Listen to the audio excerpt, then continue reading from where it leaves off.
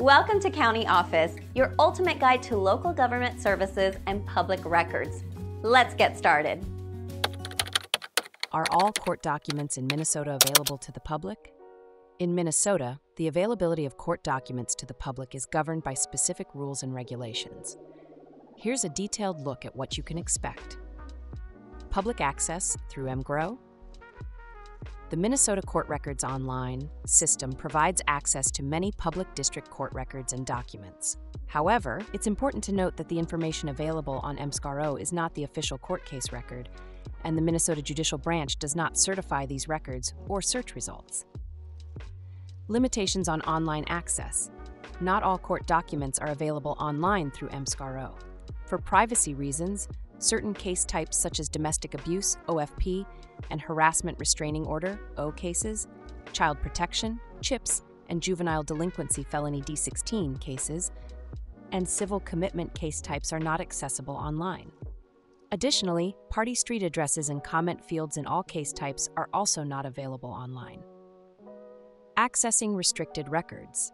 For records that are not available online, such as those involving domestic abuse, child protection, or juvenile delinquency, you must access them in person at the public access terminals in Minnesota courthouses or at the state law library. These terminals provide more detailed records than what is available online.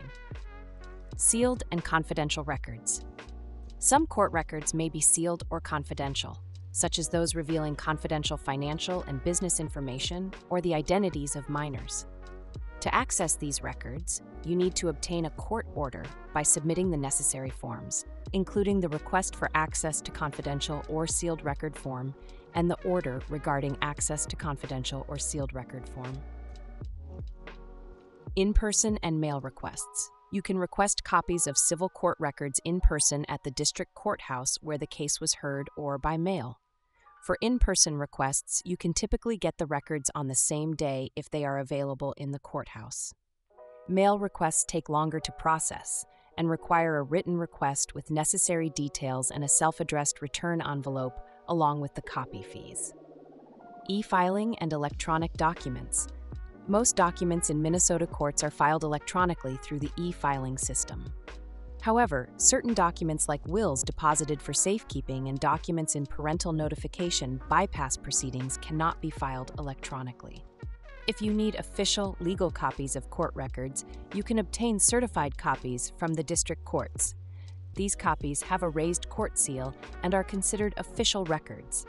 There are fees associated with both plain and certified copies, which can be found on the Minnesota Judicial Branch website.